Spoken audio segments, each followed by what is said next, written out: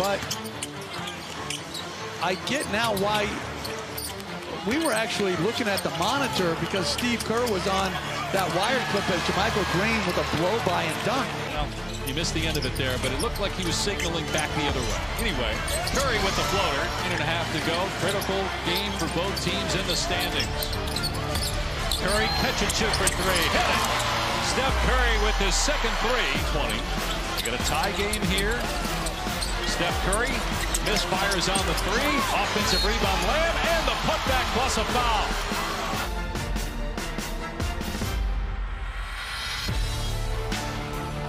Front of him. Steph shot this one. He was already working to get great position. You see him there right in front of Holiday saying, Holiday can't box me out. I'm the bigger man. I'm going to get this. Big. Here's Poole. Great handle and hit over Luka Doncic. To try to get it out of his hands. Here's Poole. Giving it up to Lamb. Wide open look.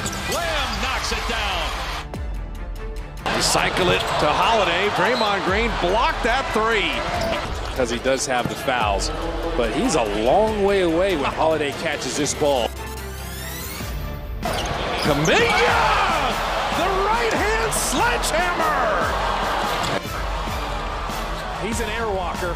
Why not cut in? Enzo Kuminga, Looney and Clay. Kuminga again! J.K. to a cutting Draymond. DiVincenzo got the 30. 1.5 left. Steph to Draymond to put it up and in and draw a foul. Big three-point play, Draymond Green. Steph with the monster fist pump there. I told you the roll. 6-second game shot clock difference. Down to 5. Steph at 3. Steph to lay it in. 3-point lead.